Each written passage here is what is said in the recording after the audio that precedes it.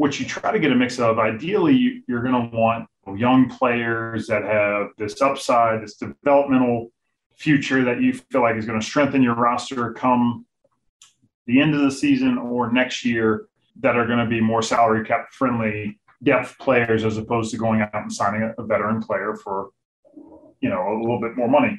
And so through COVID, because you had these unlimited elevations, if COVID were to happen in a replacement situation, you got a little bit more freedom to know, okay, this guy's got his, let me just go back. And so if a guy's on your practice squad, you have 3 elevations that you can elevate him throughout the year. Last year it was 2. They've upped that to 3 times you can elevate a guy before having to sign him to your active roster. And what that helps you to do is you don't have to expose a young player to waivers like we did in the past. So previously, before these elevations existed, you wanted to get a guy to game day from your practice squad, you'd have to sign him, which would cost you making another transaction as to waiving a different player or cutting a different player on your roster who wouldn't be playing.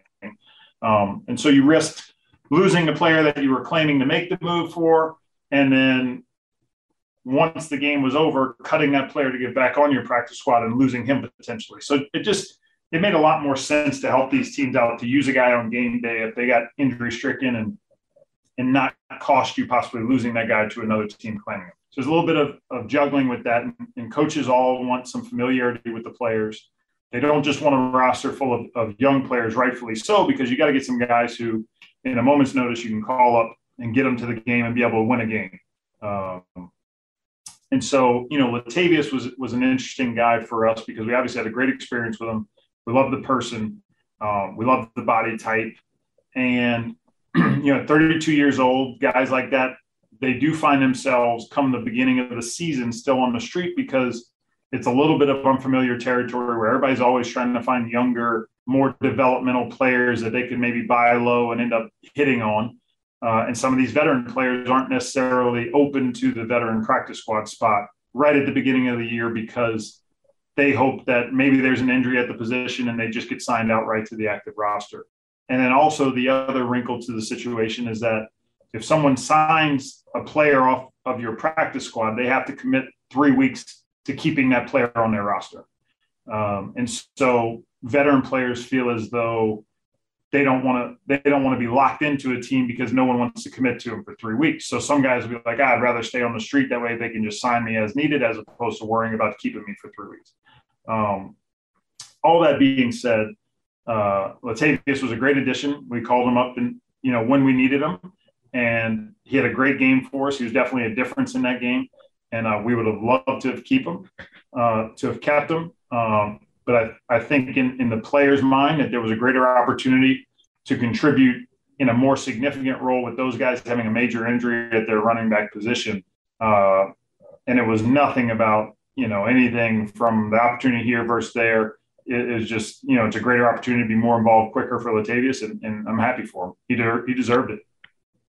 Of the 16 that you have on the practice squad, you can protect from that no team can touch. Is it 6? No, the protections are now gone. That was something that that the league did last year, and you could protect a guy starting on Tuesday of the week. It was really kind of like we've never protected a player ever, and there really wasn't a trend if you wanted to try to go into to be like, okay, are these their better practice squad players that they don't want to lose, or these guys that they're going to play at the end of the week?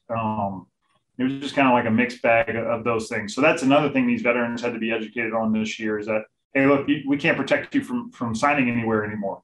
If you have an opportunity to sign to an active roster and we want to keep you, we'd love to sign you as well. But ultimately, it's your choice whether or not you want to stay with us or not. We're not going to hold any hostages here.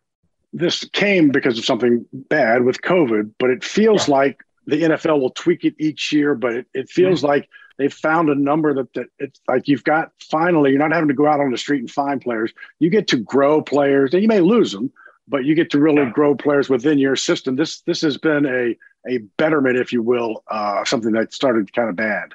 Well, I look particularly at a couple guys that we've had great experiences with using. I think the veteran addition is such a great tool for our league because, it used to be these guys would run out of eligibility if they played early in their career. And then you're getting these guys that are 6 to 8-year veterans that really are struggling to find a job because their only option is to sign to an active roster. And so you get guys like JP Holtz, who we activated this past week because he's a skill set that we love, and he's tough and he's smart. And he's everything that we like from a football DNA standpoint. And had we not had the availability of veteran practice squad and these elevations, like, I don't know how JP gets to our game early on as we still figure out what he does well for us.